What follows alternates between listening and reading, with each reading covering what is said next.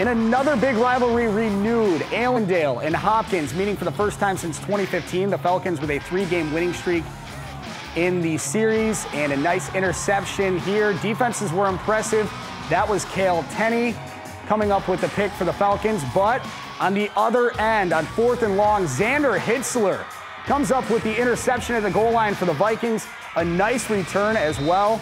But again, 0-0 at the half.